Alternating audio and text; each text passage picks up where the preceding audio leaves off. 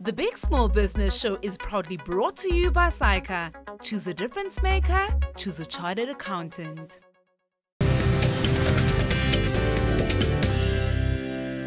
Let's go to the monthly payroll disclosures and trust third-party beneficiary disclosures. Yes, so with the payroll, currently we all get IRP5s. Yes. So that is a biannual process where every month the employer does your PAYE returns, and then they do a biannual recon. They reconcile all those things, and then at a certain date, we all get our IRP5s, and then they're preloaded onto the e-filing platform. That's why you already find it.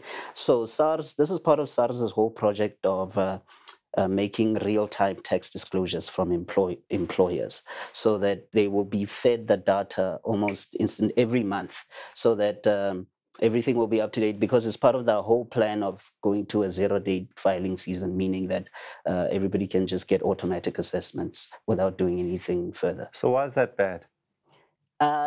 It's not bad. It's only bad from a systems standpoint that it's going to, well, SARS's systems haven't been the best of late. And then also the employers are going to have to change their whole systems and update them and make sure that everything is working well from both ends, the SARS end and the business end. And then ultimately, then hopefully everything should be up and running. But it's all systems dependent. The Big Small Business Show was proudly brought to you by SAICA.